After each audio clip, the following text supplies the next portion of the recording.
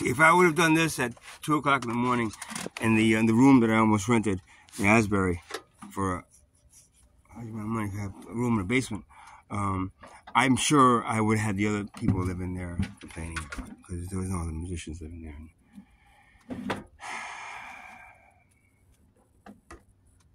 The only place I'd actually live with a bunch of people is if they were all like even musicians and artists, honestly.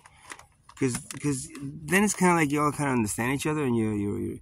But when people don't understand you, and you try to move into a place where nobody really knows what an artist is, and all of a sudden the artist is labeled as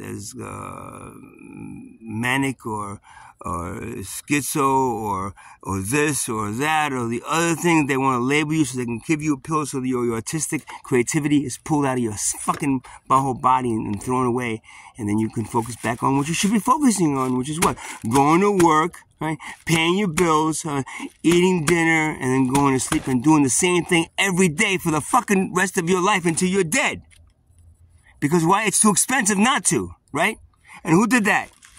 Thank the world class. Thank you, world class. We love you. We can't wait to be wealthy just like you. Yeah, never.